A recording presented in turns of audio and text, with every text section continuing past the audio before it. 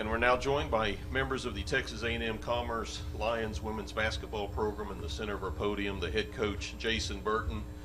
On the near side, we have Deani Robinson. Deani's a sophomore guard from Cypress, Texas.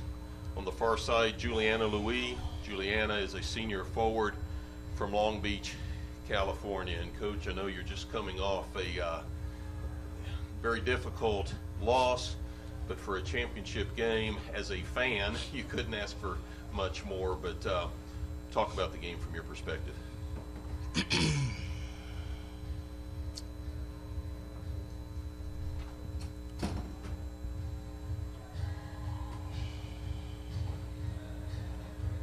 Proud of my girls.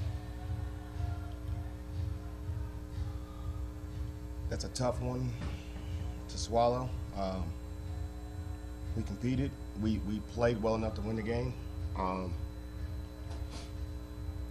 it falls on me, you know? Game that close, there's a lot of things that I could have done better. But I know this. I know our girls played hard enough, played well enough to win the game.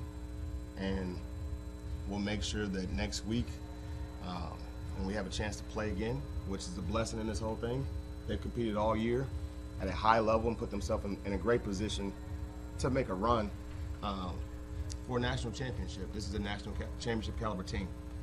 And I'll make sure that do a better job down the stretch in the fourth quarter of putting us in the best position to win the game.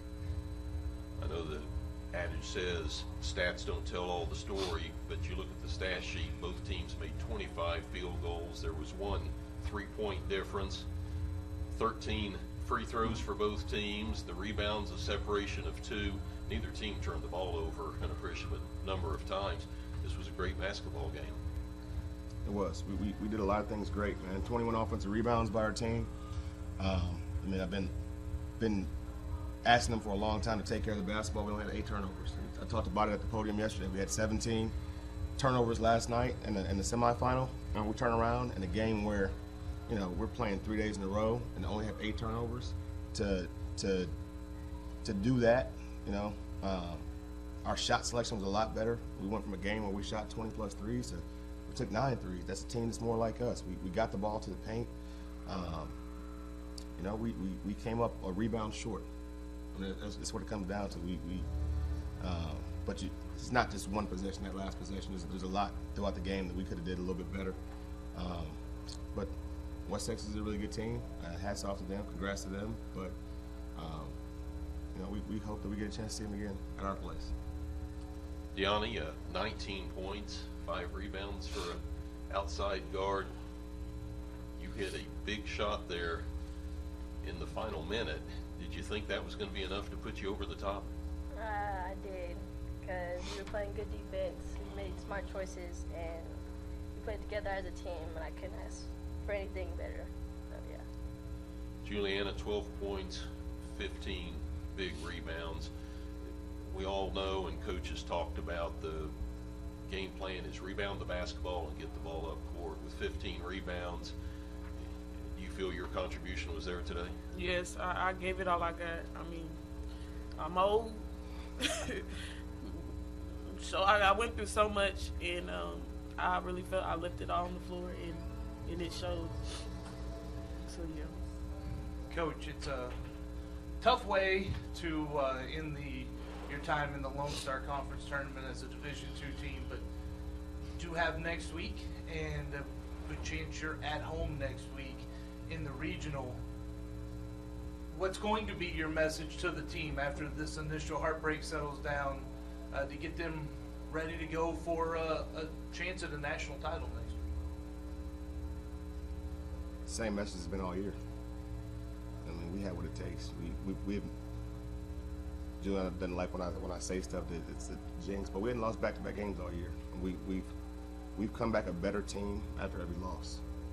We've been able to look at ourselves in the mirror, from me to every player to every assistant coach, and find ways to get better. And that's what's been special about this group, is they're hungry, and we all realize that we got things we can do better, and we own them. And that's going to be the message, that let's own the things that we could have done better, because in games like this close, everybody could have did something a little bit better. And let's find what that is, and let's not make the same mistake again next week.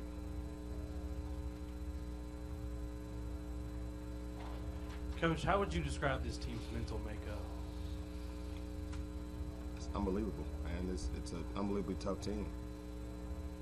And Jay right here, from just, you look at the stat line, she's plus 10. There's nobody else on either team that her plus minus is 10. And she got stopped, she rebounded the ball, she just made winning plays. And it's not just her. I mean, Yanni stepped up and made some big time shots, but not just that. If the defensive intensity is there, we got a tough team, and we have a team that's seen all types of adversity. If you knew all the stuff that happened behind the scenes with this team, that we still find ways to get 26 wins and to keep battling and to keep fighting for each other, they're unbelievable people, and they're going to be great in life. I'm going to miss this one and Naya so much when they're gone, because they're warriors. They're competitors and mentally tough, love them to death. In this game, WT in the fourth quarter shot over 60%. What did they change in the final quarter that made the difference? I mean, it's a good team.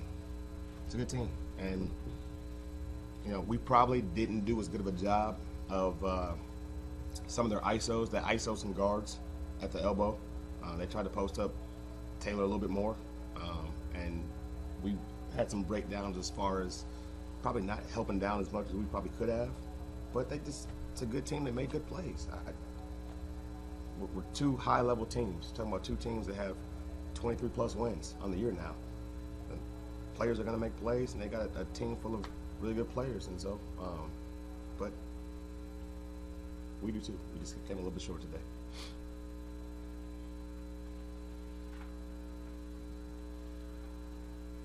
The blessing is the season's not over. Look forward to another week of regionals next weekend. Thanks for the time, and good luck next week. Appreciate it. Thank you.